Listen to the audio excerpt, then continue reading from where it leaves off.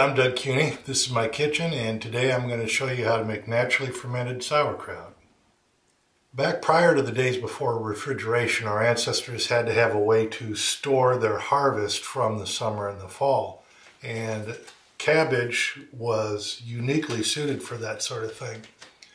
When you ferment cabbage and make it into sauerkraut, it develops an entire colony of yeast and bacteria that are what we would call today probiotic. They're actually very good for our system.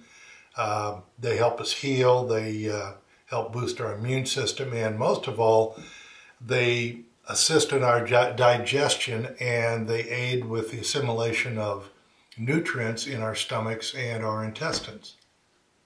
So by fermenting cabbage into sauerkraut, you actually develop a kind of a superfood that has all of these nutrients that wouldn't be occurring in cabbage when it was fresh.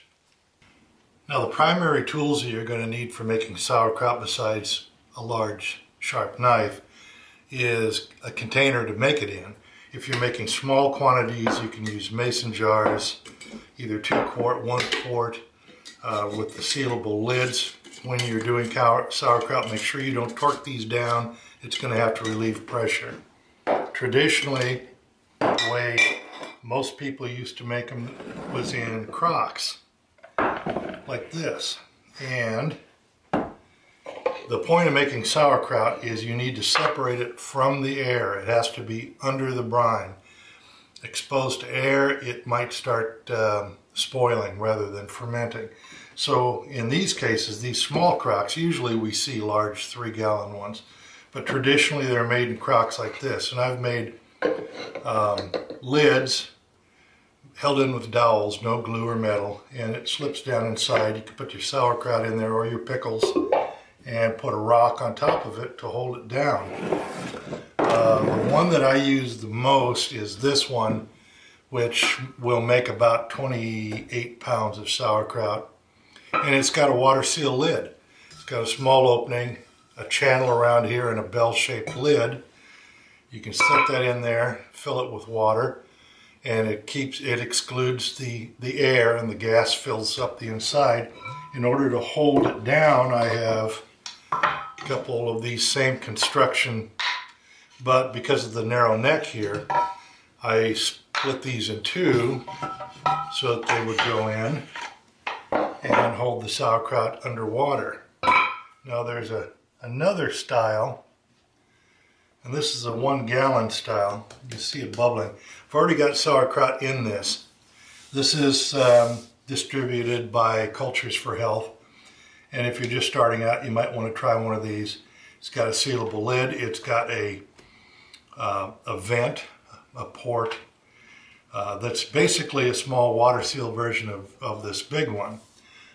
In this case, because I can't get something inside flat to hold it down, I've actually taken a freezer bag, a gallon freezer bag full of brine, taken the air out, and put that in on top of that to hold it down.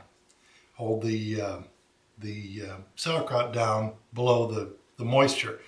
And then as the gas escapes, it comes up and works its way out. Now this style, if you can find one of these or even the bigger ones in a hardware store, order it, and you don't want to make plates like this, you can use a dinner plate or go to the secondhand store and find a plate that slips down inside. You can use that to hold the sauerkraut under the brine, and then put a rock or a weight, or even the plastic bags with brine in it on top of it to hold it down. Then you just put a cloth over the top of that. So once you've got your sauerkraut making container picked out, and I forgot to mention that make sure you're using a glass or ceramic or crockery container. Don't use metal. It will react adversely with the acid that's formed in the fermentation process. So once you've got that established and you know what you're going to use, you're going to need cabbage, you're going to need caraway seed, or you're going to need salt, In this case, you're going to want to use sea salt, pickling salt, or kosher salt, preferably a larger grain. Any of those work. Do not use iodized salt. The iodine in the salt is meant to kill bacteria, and that's exactly what you don't want the salt to do. In this case, you want it to help promote the culture you're trying to grow. I'll need fresh whey, which you don't have to use. If you don't have it available, then double the amount of salt you're using. I like to use a combination of the salt and the whey, because the whey actually jump starts the lacto fermentation process. Then we'll need filtered water in order to mix with our salt to make brine. This is how you proceed. First, you take a cabbage and you split it from the base in half. You split it into quarters, and then you simply take the cores and cut them out at an angle. Now, if you like cabbage, a little bit of salt, these make a pretty nice snack. In this case, for the sake of speed, I'm just going to throw them out. Now, you're going to want to find the largest pan that you have, the largest bowl you have. To put this into, simply chop this up.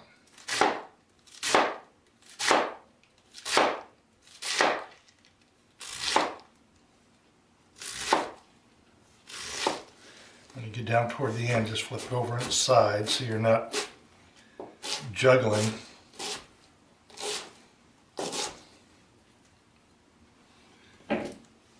There. Now we'll take that and we'll put it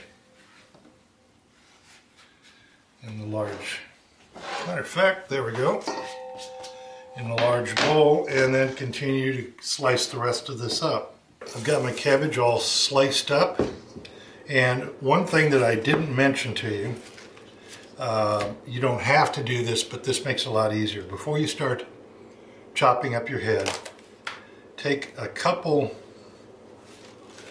of the outer leaves off from each head and just set them to one side. You're going to use these later in order to hold your sauerkraut in place. Once you've got your cabbage sliced up and in your bowl, it's time for you to start assembling the other ingredients. And those would be, first off,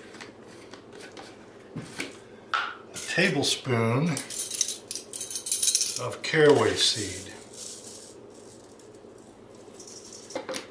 You're going to take your salt, your non-iodized salt, and you're going to put a tablespoon of the salt. Then we're going to take some whey,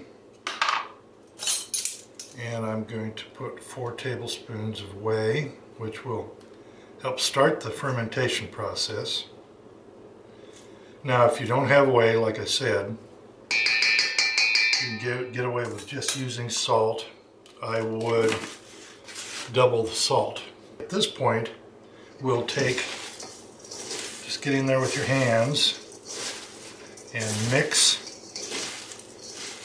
the ingredients up.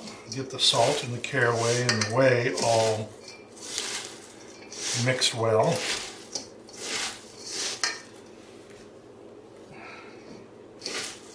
And then we're going to bruise the cabbage. I found this little pestle, I think that's called, a little grinder, in an Oriental store for like $2, and this works great. So what I'm going to do is literally just break the cabbage up enough to break some of the cells open and allow the salt to pull the juice out. Now, you don't have to reduce this to a pulp, because that wouldn't make very appetizing sauerkraut. But you do want to get some of this bruised and let the salt draw out the moisture from the cabbage. Okay, and that's going to do it for this head. I'm going to pack this up and then we'll continue with the next step. Now I've gotten my cabbage chopped up, I've got the ingredients mixed, and today I'm actually making 6 heads of cabbage into sauerkraut. So I'm using my large water seal crock that I showed you. And I've tried repeatedly to get video of what I do inside, and it's almost impossible. So instead I'm just going to describe it to you. I take my little, whatever this thing is, and I mash the cabbage down inside of the crock so that it's got as much air out and it's as solid as it possibly can be. And then I'm going to take these extra leaves that I've got here, and I'm going to split them opposite the stem. This one's already kind of broken. So that they lay out flat. And then I'm going to use these to hold the cabbage in place so that it doesn't break loose and float around and make contact with the air. So what I'll do is I'll take these, I'll get down inside the crock, I'll lay these on top of the sauerkraut, and then I'll tuck this down on the around the edge. I'll go in and I'll take another one and I'll start it, tuck it down on the edge, lay it flat on top, get another one, do the same procedure, and essentially lay the cabbage leaves out facing in on top of the cabbage to keep that kraut flat. And then when I put my weight on top of that, that will hold it down below the brine. Now, I've already got some started, so you can see here, I had the kraut, I put the cabbage leaves down around the top of it. Now the problem with a container like this, which works great, but it's hard to get anything solid down inside of there to hold the kraut down. This actually comes with little glass weights, but the glass weights really don't put enough pressure on the kraut. Once it starts to ferment, it's going to fill with gas, it's going to want to come up. So in this case what I did was I took a gallon freezer bag, Ziploc bag, I put several cups of filtered water, 2 cups, I think it was, 2 or 3, with a tablespoon of the salt, same dilution you'd use in the brine, and I took all the air out of it and then folded it down on top to hold the sauerkraut down. Now in this case this will work. In my water seal I will take the plates that I've used and put those down aside, then put another weight and a rock on top of that and then seal it up.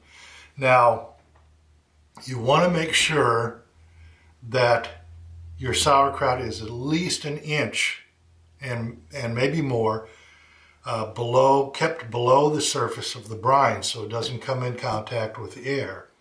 That will help to preserve it against spoilage and help with the fermentation.